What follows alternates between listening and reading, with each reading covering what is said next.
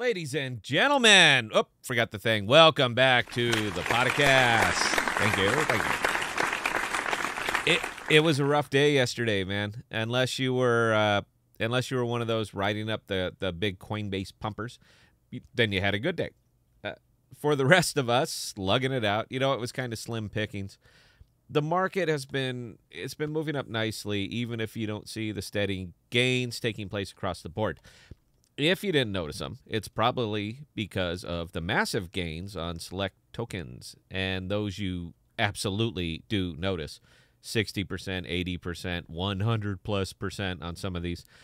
They tend to really overshadow the rest of the market and play nicely into the get rich in crypto fallacies we all know and love. I stay far away from these unless I'm already in them before it happens. However, as I mentioned in the video yesterday, they are sort of breaking the rules lately in that they are not only going up, they keep going up. 30% used to be a big thing. Now it's Tuesday, and it's not even the one at the top. Sort of funny story, and I'm going to sidebar this just a bit. Friend of mine, zero interest in crypto, none. I got her on Coinbase a while ago for the free money. Her balance right now is just a tad under $800, and she hasn't put in a cent. Just the free dosh for the quizzes and riding the pumps. 6 months ago, this wouldn't have worked, but welcome to the era of just complete blowouts. That's not the purpose of this video today, but it's fun, and I did want to mention it. Purpose of this video today is a bit of a reality check and to get back to some very basic fundamentals and tools at your disposal that folks still aren't using or, don't know what they are. If you were actively following the market yesterday, you saw Bitcoin crushing it and carrying the market with it. Rising tide lifts all boats, and like it or not, Bitcoin is the tide. I don't like it. Speculative. With all of the institutional money pouring into Bitcoin, I consider it more volatile than ever, and we got a taste of that yesterday. It's around 2 or 3 in the afternoon. Every single stop limit order I had triggered and sold, all of them at once. So clearly, alarm bells go off. Check Bitcoin, it's dumping and carrying the market down with it violently. I was in 7 trades at the time, and everything triggered and filled. Nothing was immune. This was an absolute shot across the bow and a reminder that Bitcoin is what drives the market, and you need to remember that.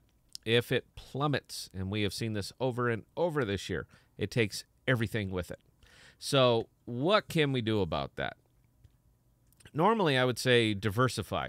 And you know what? I still say that even though on the power dumps, it really doesn't matter. But still is a very good idea not to have all your eggs in a single basket. But one of the best things we can do, and it's pretty critical if you're one that is playing the short game, is stop limit orders. Typically, you are not playing short for massive gains. You are playing short for steady gains. Something's going up. Sniff around. Find it. Get some money in there. But as you are not playing for massive gains, you are not, or you know what, you should not be risking big losses on it. If the top end of my short investment is 15%, I am not going to risk 20% to get it. I will risk 5%, and that's it. Stop limits are your friend for this. So what I do specifically, and you know what, let's pretend I'm buying REN at $1. Nice round number. REN is a fairly steady coin, not a ton of variance in it. So I am comfortable with these buys. I buy $5,000 worth of REN at $1. My out point on REN will be $1.10 on the high side and 95 cents on the low side. 5%. That's all I am going to risk to get the 10%. So after my purchase, my next step is setting my stop limit, which will be 95.5 stop price and a 95-cent limit price. This actually does one very big thing, and yesterday was a prime example. It insulates you from those big flash dumps. Like it or not, and we discussed it above, you can be in an excellent token with perfect fundamentals and an ideal use case. but it listens to Bitcoin the same as everything else. And when Bitcoin goes, as it did yesterday, everything is coming with it.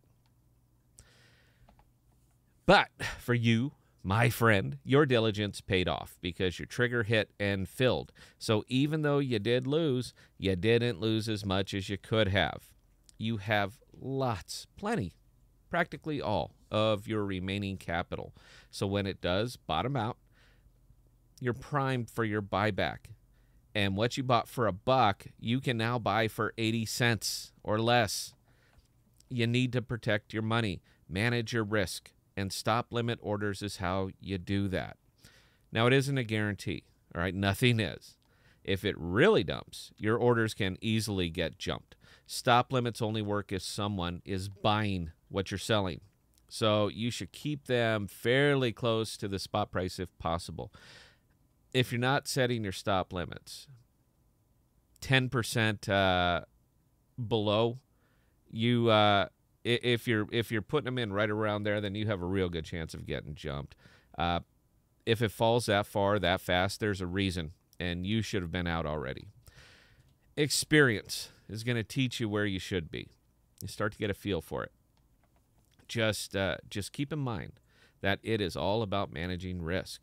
If you are going to be a trader, use all of the tools at your disposal, and stop limit orders should be right at the top of the list. If you're not familiar with them, we have videos in the members section. You just saw why they are so important yesterday. I can't illustrate it any better than that. Our buybacks yesterday after the fall off were Phantom, Bat, and Mana. We didn't catch them, all of them at the very bottom, but close enough to recover losses and actually be in the green for the day.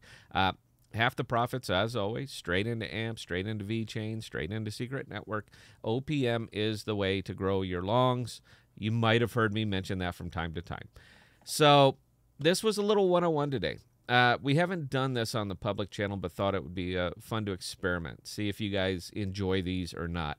We are continuing to expand the channel's content, and I'm not sure if fundamentals will be well received or not, but figure it was worth a try.